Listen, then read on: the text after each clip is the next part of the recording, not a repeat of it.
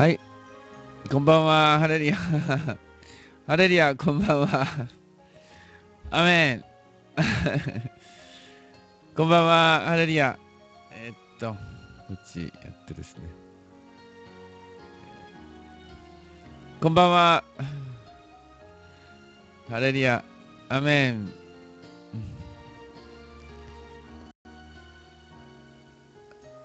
こんばんは、ハレリア。アメン。はい、12月29日。12月29日。あと33日。あと3日で新年ですね。あと3日で新年です。まあ時間はですね、連続しているわけですからね、何かこう、物理的に何か変わるわけではないんですが、しかし霊的には何かあるような気がしますね。霊的にはやっぱり神様がカレンダーを作りましたので、霊的にはカレンダーに意味があると思います。新しい年、それは、まさに私たちは、この天国を思う気持ち、天国を思う気持ち、それが、お正月だと思います。私たちの信仰は、イエス様の再臨に伴って、救われる天国、イエス様の再臨によって救われる天国を待ち望みます。アメン。渋谷にキリスト教の人たちたくさんいた。ああ、そうですか。もしかしたら、あのグループかもしれませんね。あのグループですね。はい。今週はですね、年末年始の週です。年末年始の週で、えその霊的には非常にこの激しいものがあると思います。年末年始、霊的戦いが激しい1週間。霊的戦いが激しい1週間です。そして、昨日のですね、日韓合意。ね、なんか今日は私嬉しくてですね、一日中嬉しかったですよ。日韓合意。ね。私たちは敵対してはいけないのです。私たちは許し合い、愛し合うことが必要です。日本と韓国が、許し合って愛し合うなら、素晴らしい、素晴らしいと思います。ね。ぜひ皆さん、韓日友好こそが一番大事なんですね。そうですね。すごく大きい問題だと思いますね。大きい、そのステップだと思うんですね。今日の朝もやりましたけどね、こう敵対するのと、ね、こう和解するのと全然違うわけですね。敵対するのと和解するのと大違い。日本と韓国のですね、もうあらゆることが違います。何よりも神様の祝福が違いますね。敵対しているところに祝福は少ないです。しかし、和解するところに、祝福が多く来ると思います。和解するところに祝福が来ます。で、特にですね、韓国は、クリスチャンが多い国ですね。クリスチャンが30%ぐらいクリスチャンですから。そういう意味でクリスチャンと、ね、こう和解するというのはですね、信仰的にもとてもいいことだと思いますね。韓国で和解するというのは信仰的にとても祝福が来ると信じます。ですから皆さん、もうあらゆる悪意を捨てて、あらゆる悪意を捨てて喜びましょう。喜びましょう。神様が、この和解させてくださった。神様が祈りを、叶えてくださった。そういうことの中で皆さん、喜ぼうではないでしょうか。喜びましょう。これから新しい日本が来ると信じましょう。新しい日本が来る。まさにもうなんか正月を新年をですね迎え迎えるのに一番素晴らしいと思いませんか？あと3日で新年ですね。あと3日で新年で、ちょうどですね、この、タイミング的に非常に素晴らしいと思いますね。それはそういうふうにスケジュールを組んだかどうか分かりませんが、新年を迎えるにあたって、とてもいい、迎え方のような気がします。はい、皆さん期待しましょう。でも私たちが期待するのは、そのいろんな、その出来事に期待するのではなく、その、出来事の背景にあるイエス様に期待します。イエス様に期待します。イエス様が全ての現実を、支配しています。私たちのこの現実は神様によってコントロールされている。神様の御手の中にあるんです。皆さん、それを信じてください。信じてください。現実は偶然ではないんだ。奇跡現実は偶然ではなく、神様の御心、神様の、御手の中にあるんです。そして私たちクリスチャンが祈ることによって、クリスチャンが信じるときに神様が働くんです。クリスチャンが祈るときに、クリスチャンが信じるときに、神様が働いて、神の力が注がれて、奇跡が起きるのです。癒しが起きるのです。皆さん、私たちは、神を信じないというのは、全くそれはですね、無力を受け入れることであり、また虚しさを受け入れるようなものなんです。あかんの絵、初詣はあかんの絵、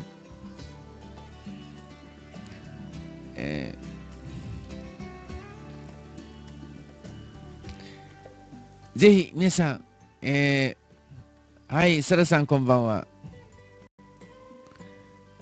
ハンニバルさん。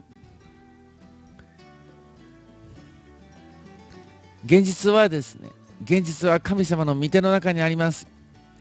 兄弟姉妹の皆さん喜んでください。私たちの祈りが叶えられるのです。私たちの信仰が受け取られるのです。この現実は私たちと関係ない、偶然のものではないのです。本当の神様だけを拝みたいと思いました。本当の神様だけを拝みたいと思いました。この現実は神の御手にあるのです。神様の御手にあるのです。神の御手にあるのです。ぜひ皆さん、私たちは、祈りがですね、祈りが聞き届けられるんですね。祈りが聞き届けられるんです。私たちの、信仰が神様に届くのです。信仰が神様に届くのです。ですから皆さんぜひですね、信じていきましょう。祈っていきましょう。日本が変わると信じるのです。日韓の、和解が進むと信じましょう。日韓の和解が進んでいくと信じましょう。もっと驚くべきことが起きると信じましょう。もっと素晴らしいことが起きると信じましょう。待ち望むのです。主を待ち望むのです。主を待ち望んで素晴らしいことが起きることを信じるのです。信じるのです。アメン。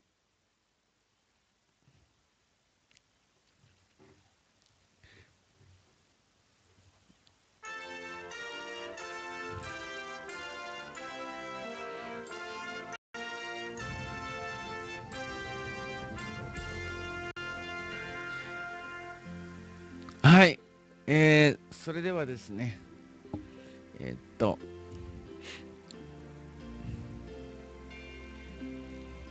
初詣に行っちゃいけないってことですか。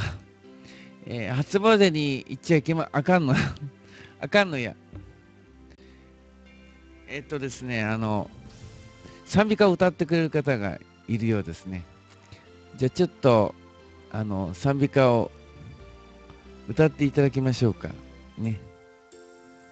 日韓親善賛美歌。歌を歌ってくださるということで。はい。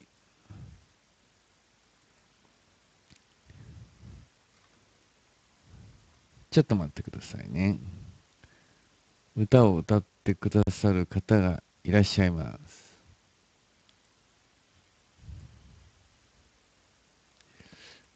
はい。もしもし。もしもし。お願いできますか？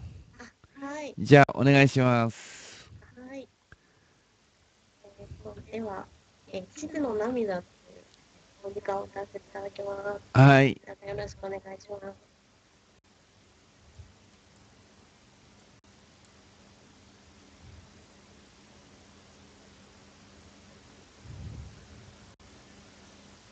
心に迫る父の悲しみ、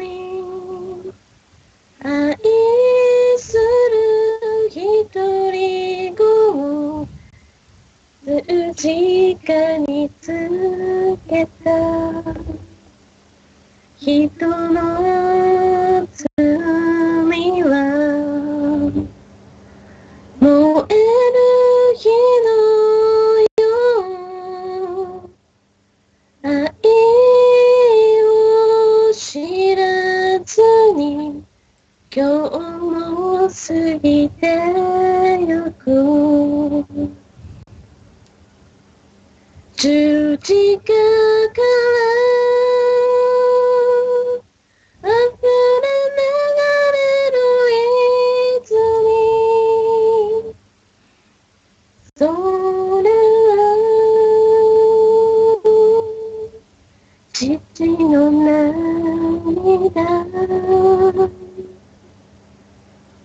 十字架から溢れ流れる泉、それはイエスの愛。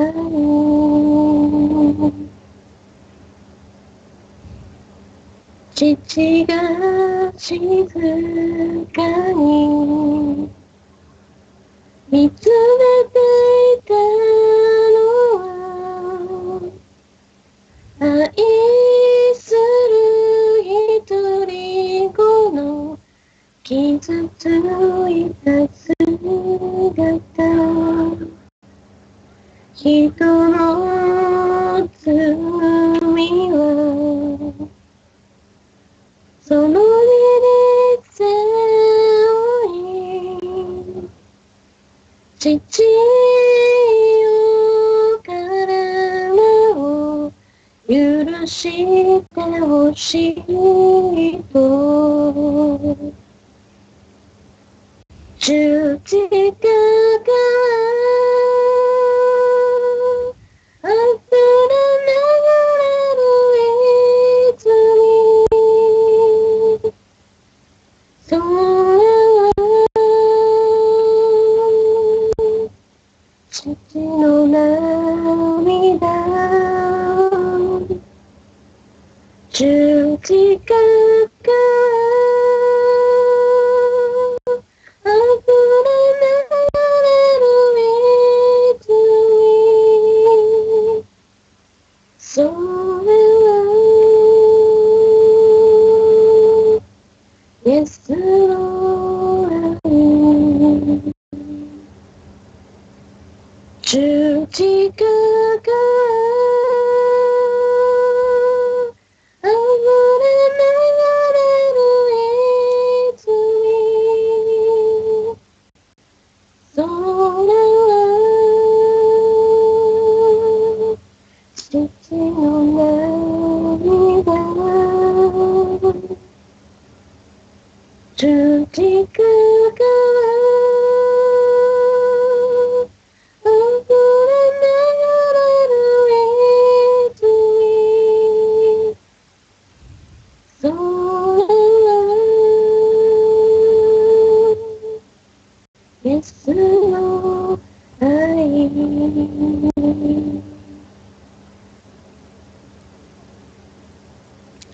アメン。アメン。アメン。どうもありがとうございました。はい、ありがとうございました。はい、失礼いたしました。はい、はい、どうも。ありがとうございます。はい、感謝します。ありがとうございましこちらこた。そ感謝いたします。はい、失礼いたします。どうも。はい、はい、ありがとうございました。はい。よかったですね。またですね、歌っていただけると嬉しいですね。はい。実はこの歌はですね、私の、好きな歌なんですね。私の好きな歌をですね、私リクエストしたわけじゃないんですけれどね、歌ってくれました。よかったです。ありがとうございました。ね、またよろしくお願いします。はい、またよろしくお願いします。まあ、父の涙ですね。実は私も、子供がいますから、ね。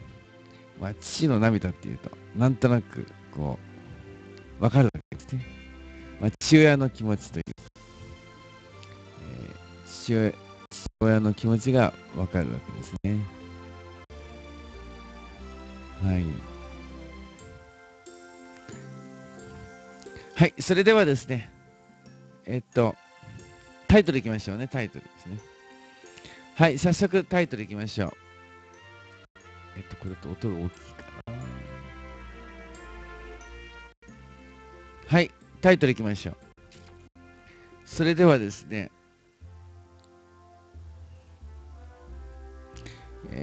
初詣はあかんのやということで、もう、ちょうどですね、今、あと4日で元旦です。ね、あと4日で元旦ですから、ちょうどですね、初詣を良くないよ、ね、あかんのや、初詣あかんのやと、ちょうどいいタイミング的じゃないかと思いました。あまりギリギリだとですね、もう予定立てちゃうかもしれません。ちょうど予定を立てる前に。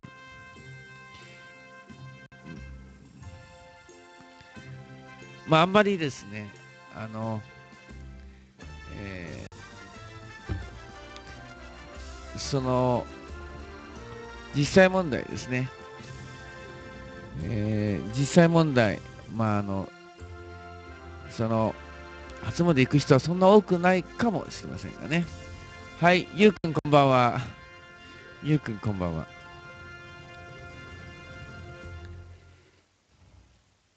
それではですね、なぜ初詣がいけないのか。初詣がいごく初詣がいごくって言いましたか。え初詣がなぜいけないかという、ね、皆さんも、私もう何年も何年も言い続けてますから、もう皆さん分かってると思うんですが、とりあえず聞いてみましょう。はい、天国大学テスト。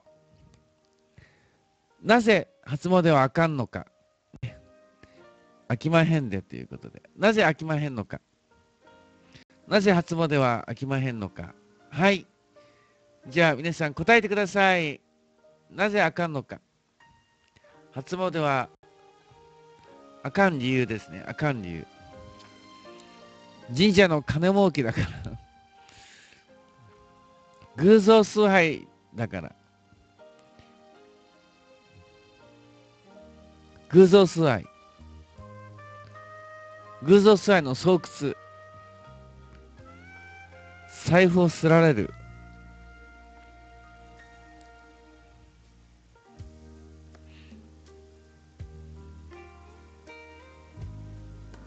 営業妨害。営業妨害。営業なんですか、あれは。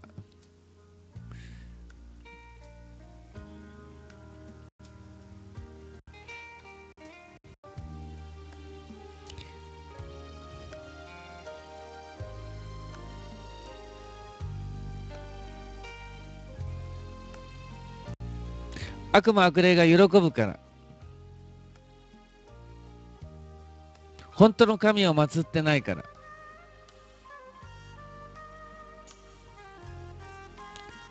フードに賽銭が入る。この後ろ、ここに賽銭が、後ろがポンと頭にぶつかったり。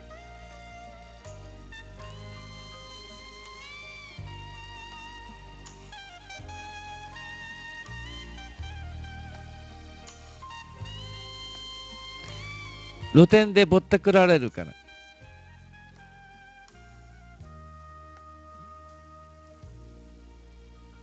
お金でご利益が出るはずがないから。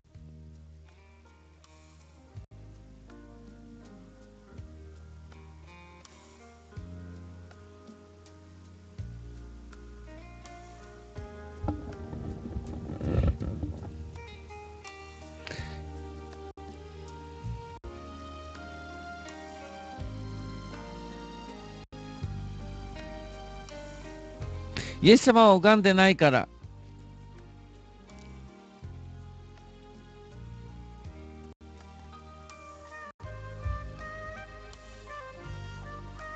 来年は初詣やめます。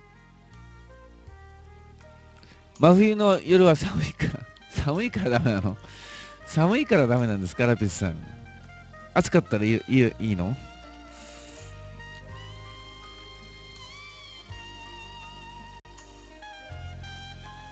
除夜の鐘を置く。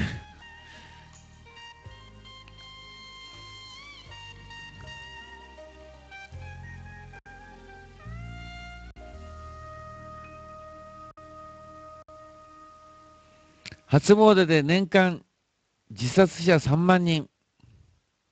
初詣で年間自殺者3万人。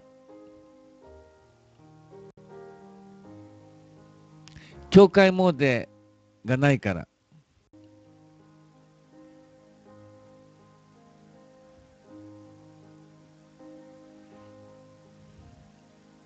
これ清子の夜ですね。今時というね。もうクリスマス正月にしますから。クリスマス正月ね。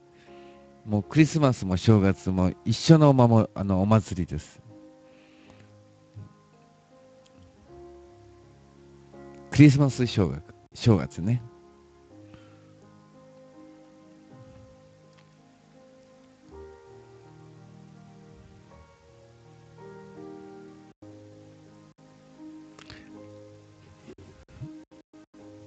元旦は初詣に行かず、元旦礼拝に出ます。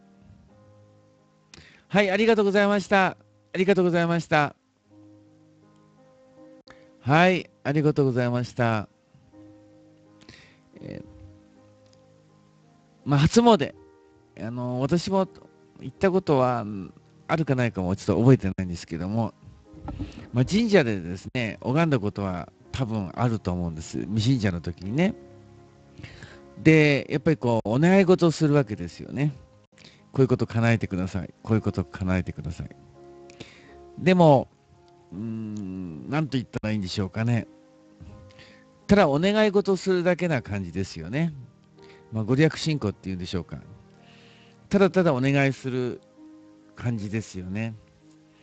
で、私たちの信仰っていうのは、イエス様にお願い事もしますけど、ね、イエス様お願い事をしますけど、しかし、そのお願い事をする前に、私たちは、自分の罪を悔い改めて、自分の罪を悔い改めて、イエス様が本当に私たちのために命を捨ててくださって、来てくださった救い主、神様だということを信じて、そしてイエス様の教えをしっかりですね、イエス様の教えをしっかり従おうとする信仰の中でお願い事をするわけです。皆さん、そこの違いを知ってください。私たちはただイエス様にね、もうあれもこれもって願うのではないのです。私たちは願う前にステップがあるわけですね。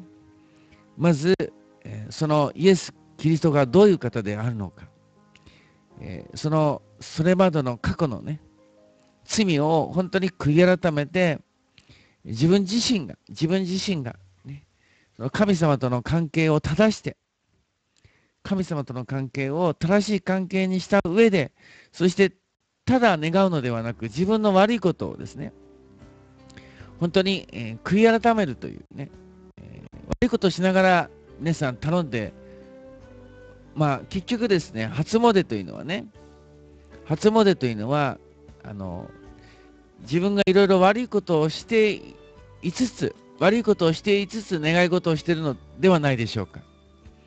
皆さんそれ同意しますよね。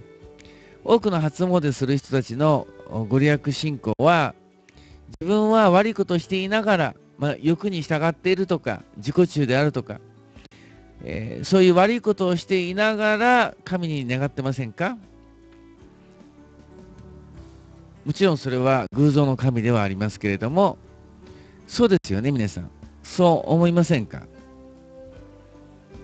つまり、その初詣っていうのは、単なる一方的な、なんていうかな、一方的な、もしこの神社の神様が、もし叶えてくれたらいいな、みたいな、なんかギャンブル的な願い事ではありませんか、皆さん。で、お賽銭をですね、ちょっと入れてですね、その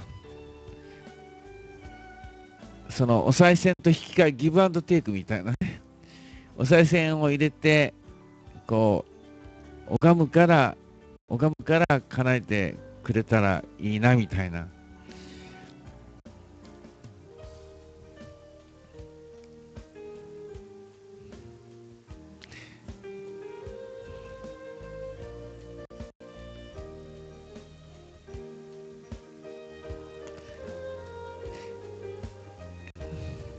自分自身の煩悩を悔い改めてからイエス様に祈らないといけないですよね。アーメンっていう方がいますね。結局ですね、その初詣っていうのは、なんて言うんでしょうかね。初詣というのは、キリスト教的に言うとご利益信仰って言うんですけどね。ご利益信仰。つまり、自分自身のあり方を反省するのではなくて、ただ、この、ただ願い事を叶えてもらうという感じ。私たちの信仰は、まず神様との関係を立たさなきゃいけない。神様との関係がちゃんとしてなければ、願っても叶えられないということですね。神様に対して、もし私たちが罪を犯しているならば、皆さん願い事が叶えられないと思いませんか？そう思いませんか？皆さん、神様は悪い人の願いを叶えると思いますか？悪いことをしている人の願いを神様は叶えると思いますか？叶えませんよね、皆さんね。悪いことをしている人の願いを神は叶える方ではないと思うんです。それはケースバイケースの部分もあるかもしれませんが、基本的にはですね、悪いことをやめて、神様に対して正しい関係になったときに、神が願い事を叶えてくれるのではないでしょうか。イエス・キリストを信じるっていうのは、神と和解することなんですね。神と和解する。だから、神様が願い事を叶えてくれるわけですね。なぜ神様が願い事を叶えてくれるか。それはイエス・キリストの名によって祈るならということですが、イエス・キリストの名によって祈るということは、その十字架の御業を通して罪が許されるから。十字架の御業によって罪が許されて、十字架のゆえに神と和解して、十字架のゆえに、その十字架を信じる信仰、イエス・キリストを信じる信仰によって神様が私たちの願いを叶えてくれる。皆さん、これがキリスト教です。これがキリスト教ですね。願いが叶えられる根拠がちゃんとあるんだということですね。願いが叶えられる根拠がちゃんとあるんだと。そういうことなんですね。はい。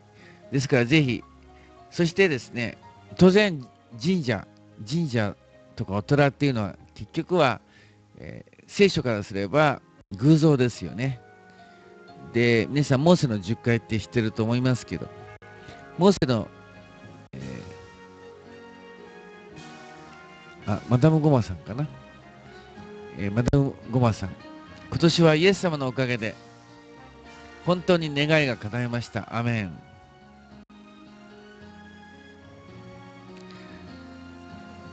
とにかくモーセの10回は、偶像礼拝を禁じていますね。偶像崇拝を禁じてますから。だから逆にですね、初詣すればするほど、偶像崇拝すればするほど逆に祈りが叶えられないんです。皆さんわかります？聖書の、教えによると偶像崇拝することは大きな罪ですね。大きな罪。つまり偶像崇拝する。つまり初詣すればするほど、願いが叶えられないということなんですよ、皆さん。わかりました？むしろ呪いが来るんですね。呪いが来る。祝福が来るのではなく、祝福を願いに行くにもかかわらず、かえって呪いが来る。皆さん、その真理を理解しましょう。ね、その真理を理解しましょう。本当なんです。これはガチマジですよ、皆さん。ガチマジで言ってるんですね。ガチマジ。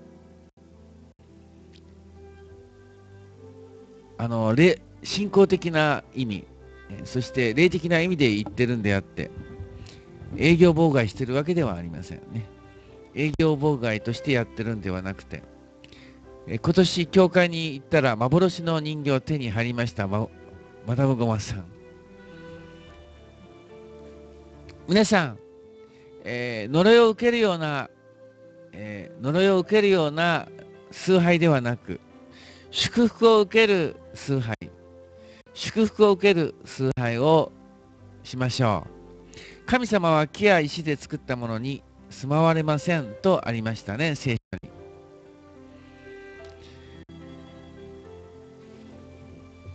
に。ぜひ皆さん、初詣の危険性を理解しましょう。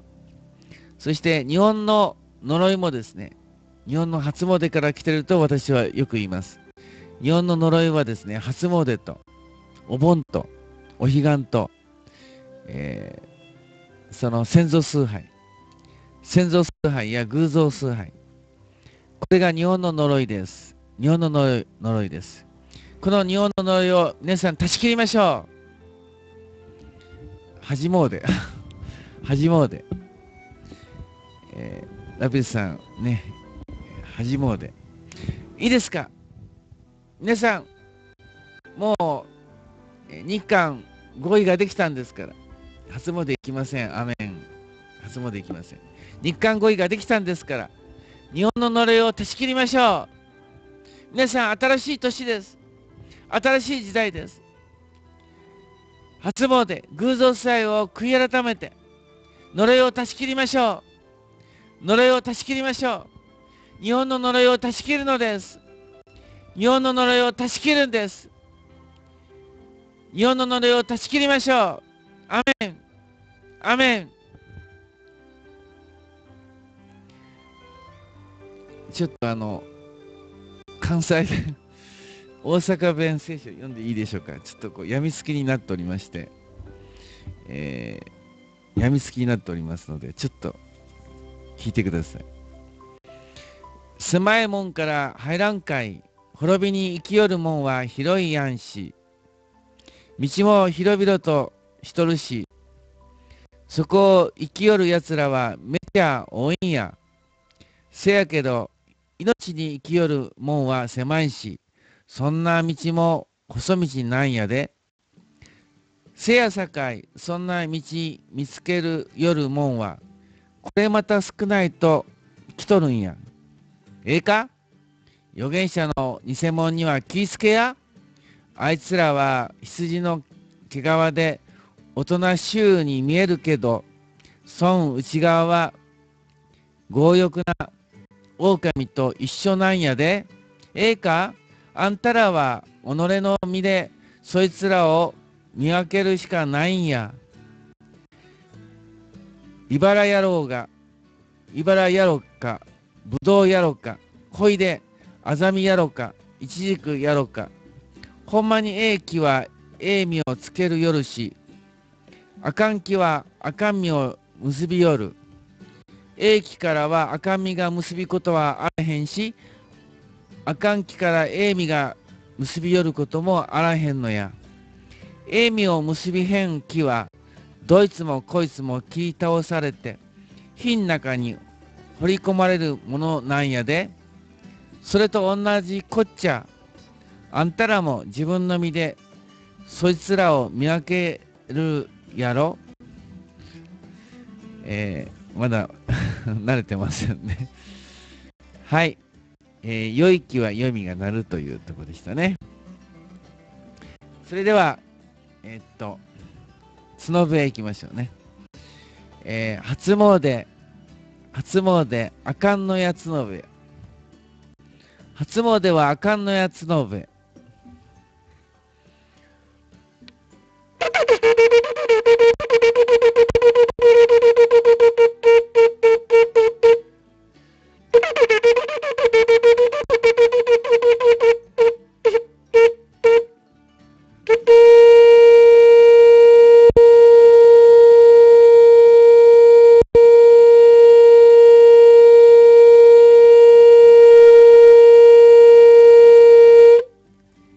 アメン、アメン、アメン。それでは明石タイムいきましょうね。明石タイム。イエス様を信じて、初詣をやめた証。イエス様を信じて、初詣の呪いが分かった証。イエス様を信じて、もう偶像崇拝は怖い。偶像崇拝は怖いということが分かった証。スタート、スタート、スタート。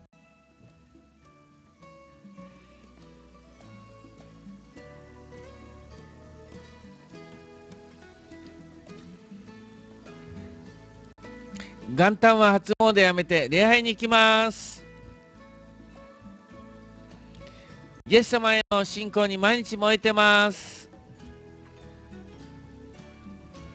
初詣に行くと呪われると思う。悩みだらけの人生からお茶の子さいさい人生。クリスチャンになってから初詣に行かなくなりました。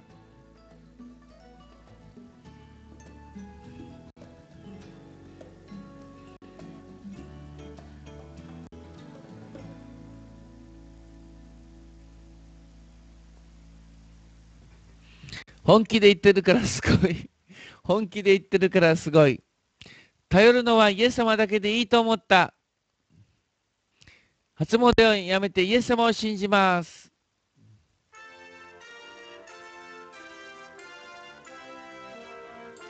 イエス様に巡り会えてよかった。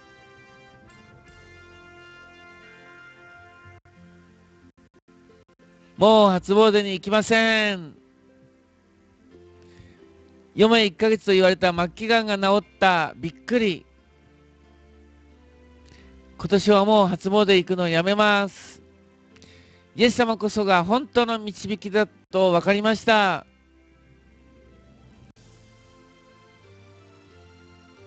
ヤンファは本当にいたんだと分かりました。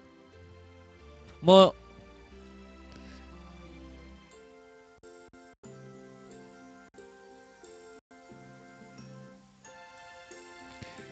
韓国と和解できてよかった。日本もイエス様が本当の導きだと分かる一年になりますように。初詣には行きません。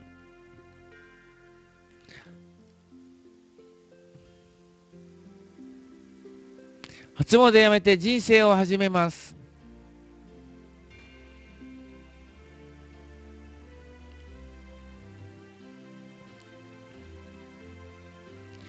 神社、寺には行かないようにします。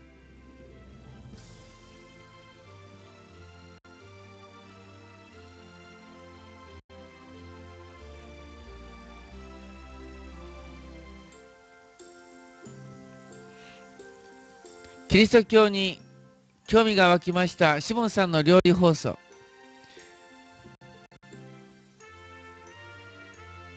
イエス様モーデ。イエス様モーデの初詣。ややこしいね、それは。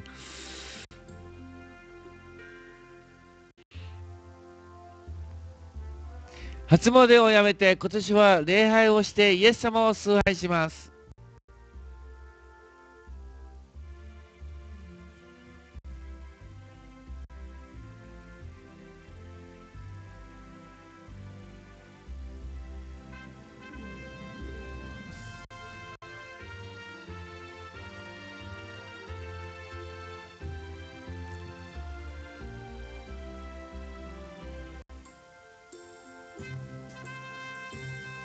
初詣で悪霊に礼拝してたと思うと末恐ろしいです。本当ですよ。本当。それは本当なんです。もう悪霊を礼拝するなんてとんでもないことなんですね。それを知らないからね、もう習慣でやっちゃってるんですけど、もうそれを知ったらもうしませんよ。それを知ったらね。多くの人は知らないから、あの、教えているんですね。悪霊崇拝なんだよ。悪霊崇拝なんだよって教えているわけですね。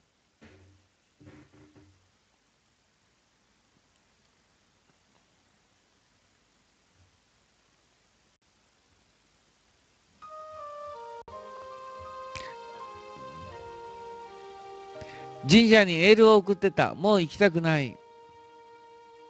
初詣に行っていた。俺はガチ無知だったのですね。一度も行ったことがありません。私は幸せ者です。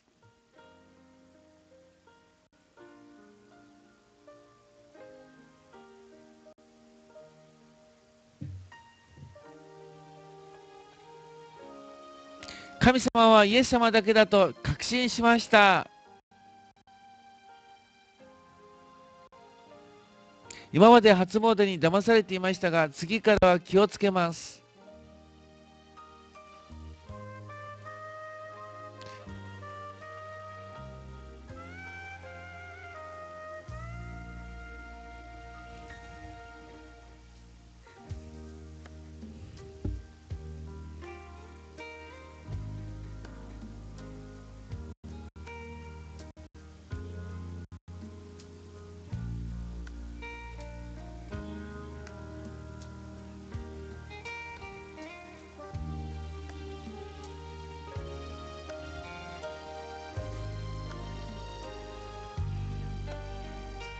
初詣やめたら肩の重荷が取れました。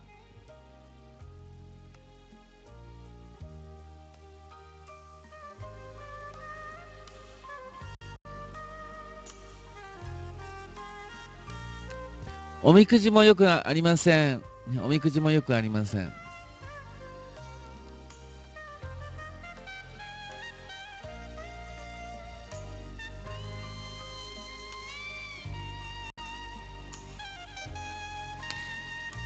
神頼みをやめてイエス様頼み、イエス頼みをします。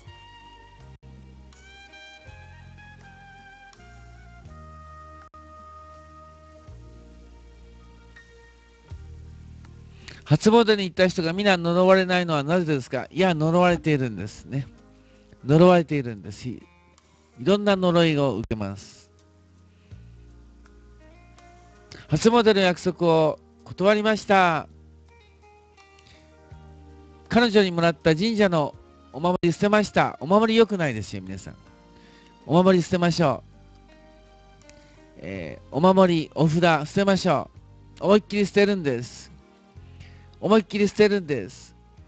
お守り、お札を捨てましょう。偶像崇拝ですね。偶像崇拝。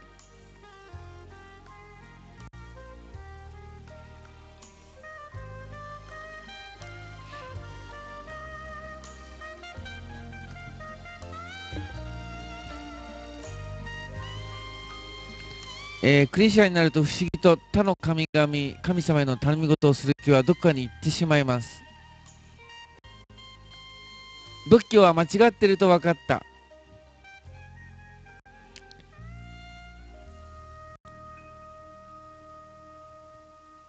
お祓いしてもらったら車でひかれそうになった。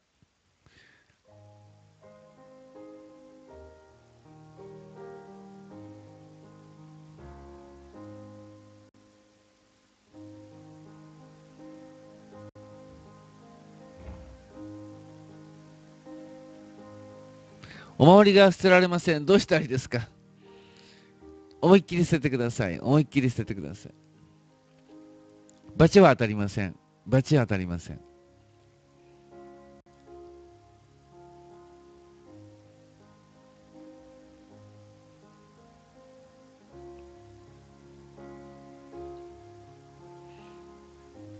墓場に行ったら仮に事故に遭った。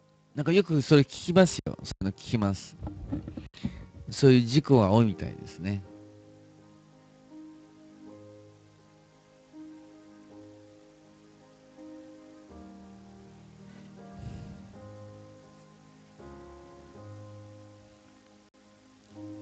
はい、ありがとうございました。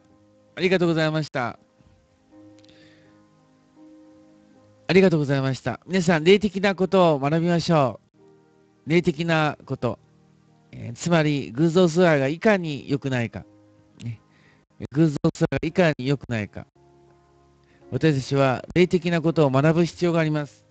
聖書をちょっと読みます。第一コリント12の2。第一コリント12の2。ご承知のようにあなた方が異教徒であった時には、どう導かれたとしても惹かれていったところは物を言わない偶像のところでした。つまりですね、その信仰がない人たちは、どう導かれても偶像のところに行かせられるということですね。信仰のない人たちは、結局は偶像崇拝させられるということですね。皆さん、この世というのはですね、偶像崇拝させられる世界なんですよ。悪魔がですね、この世界を支配しています。悪魔がこの世界を支配しています。それ、霊的な戦いの、その一つですね。真理の一つですが。ということはどういうことかというと、いいですか？この世は悪魔が支配しているから、ね、悪魔は偶像崇拝をさせるということです。わかりますか？この世は偶像崇拝をさせるような世の中なんだという、これが霊的な真理です。霊的な真理。皆さん、なぜ偶像崇拝を人間がするのか。それは悪魔がさせたいからということですね。じゃあなぜ悪魔が偶像崇拝させたいかというと、イエス様を礼拝させたくないからですね。イエス様を実にわかります。実に、イエス様、悪魔は、神に敵対しているわけですから、悪魔は人間が神を礼拝してほしくない。人間が神を礼拝してほしくない。実は、いいですか？実は悪魔は人間に悪魔を礼拝させたいんです。悪魔は人間に悪魔を礼拝させたい。なぜですか？それは悪魔が天使長だった時に神様の栄光を、取ってですね、自分が神になりたくて堕落したんです。つまり悪魔の性質は神になりたくて、自分を神のように礼拝してほしいと思ったということなんですね。だから偶像崇拝というのはまさに悪魔崇拝なんだということです。わかりましたか？皆さん、偶像崇拝が悪魔崇拝だということわかりましたか？分かった人手を挙げてください。初詣、偶像崇拝、先祖崇拝、そういうのが悪魔崇拝だっていうことが分かった人、手を挙げてください。分かった人、手を挙げてください。偶像崇拝は悪魔崇拝だっていうことが分かった人。素晴らしい。素晴らしいですね。たくさんの方が分かってきました。へそが曲がってる人もいます。へそ曲がりの人がいます。へそ曲がりの人が。はい。偶像崇拝、初詣は悪魔崇拝だということですね。キャスの方はみんな手を挙げてますね。キャスの方は素晴らしい。素晴らしい。はい。よくわかります。はい。皆さん、こういう霊的なことをですね、知らなければなりません。多くの人はですね、霊的なことを知らないんですよ。神様のことも知らなければ、悪魔のことも知らなければ、ね、もうだから、こう軽々っていうか、軽くですね、悪魔に騙されちゃうんですね。簡単に悪魔に騙される理由は、霊的なことを知らなすぎですね。霊的なことを知らなすぎ。皆さんが霊的に大人になってほしい。霊的なことを学べました。ね、霊的なことを学んで、ね、霊的なことを学んで、悪魔に勝ってほしいんです。悪魔に、操られてほしくない。皆さんが霊的なことにしっかりと、学んでですね、皆さん自身がその、悪魔を拝んでほしくない。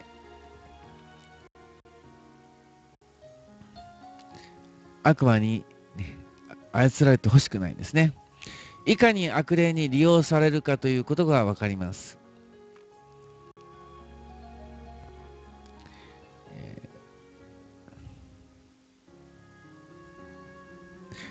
人間はですね、その人がその拝むものに支配されるんですね。人間はその拝むものに支配されます。お金を拝んだらお金に支配され、お酒を拝む人はお酒に支配され、ギャンブルに支配する者はギャンブルに支配されます。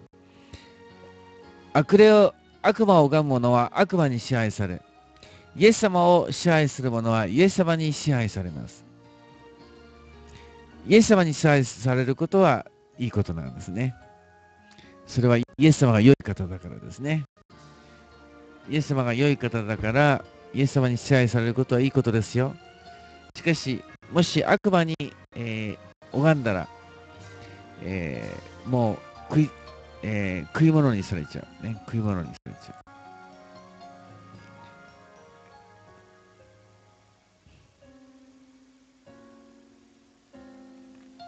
初詣に行くと1年間悪いことばかり起きるので行きません。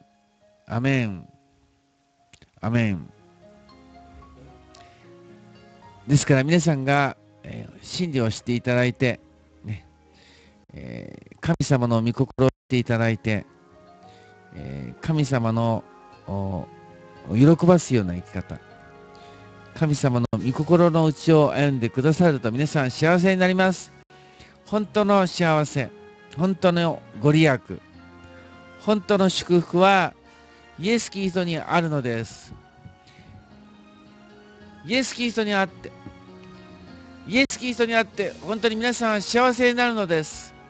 本当の幸せ、それは偶像崇拝ではなくて、初詣ではなくて、イエス・キリストを信じること、イエス・キリストを礼拝すること、それが本当の祝福です。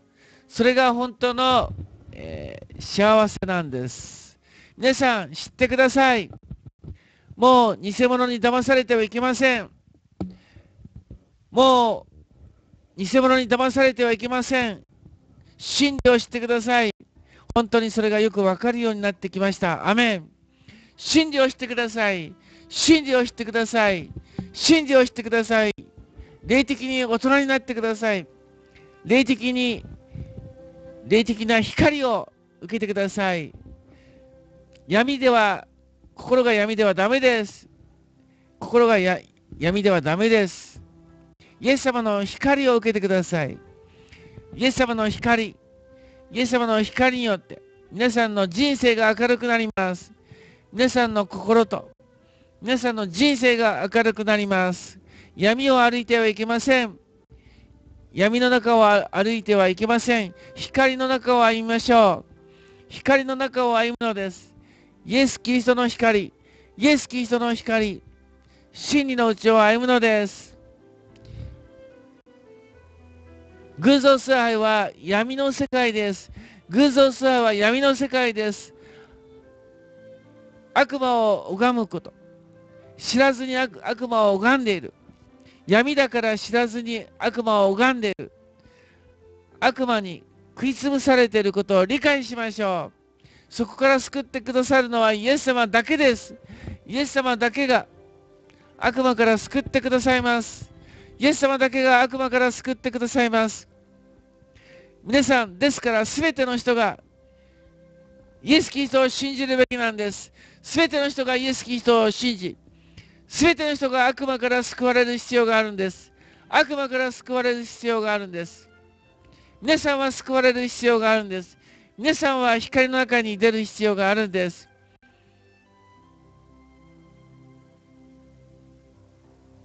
今日の放送を聞いて、なるほど、分かった。なるほど、分かった。今まで騙されてきた。今まで悪魔に騙されてきた。今まで知らず知らず、偶像崇拝させられてきた。悪魔崇拝させられてきた。分かった。もうやめよう。もうやめよう。もう偶像崇拝やめよう。もうイエス様だけを信じよう。イエス様だけを信じようと。そのように決心する人、アメンと言ってください。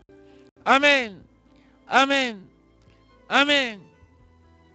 これ、来年こそ本当の正しい言い方をしよう。もう悪魔に騙されないで。闇の道を歩まないで。2016年は素晴らしい生き方をしよう。素晴らしい生き方をしよう。もう闇から光、闇から光、闇から光。もう闇の中を歩みたくない。もう悪魔なんか拝みたくない。本当に幸せにしてくれる。本当に祝福してくださる。イエス様だけを拝みたい。イエス様だけを礼拝したい。イエス様だけを信じたい。そういう方、アメン。アメン。アメン。アメン。アメン。アメン。アメン。アメン。イエス様は正しく生きる道も教えてくれる。アメン。イエス様だけに使います。イエス様だけに使います。アメン。アメン。アメン。期待しましょう。4日後の初詣は減ると信じましょう。大きく減ると信じましょう。大きく初詣が減ると信じましょう。天のお父様、感謝します。イエス様、感謝します。今日の放送を感謝します。たくさんの方が真理を学び、光の中を歩めるようになったことを本当に感謝します。日韓が慰安婦問題で合意したことを本当に感謝します。あなたの恵み、あなたの恵み、あなたの素晴らしい恵みです。イエス様、感謝します。日本が愛されています。あなたに愛されています。あなたによって祝福されると信じます。アーメンといった方々が救われますように、救われますように、救われますように、罪が救われますように、罪が許されますように、これからクリスチャンとして歩むことができますように、日本を救ってください。偶像崇拝から救ってください。悪魔から救ってください。初詣から救ってください。呪いから救ってください。日本を救ってください。イエス様の皆によってお祈りします。アーメン。アーメン。アーメン。アーメン。メン。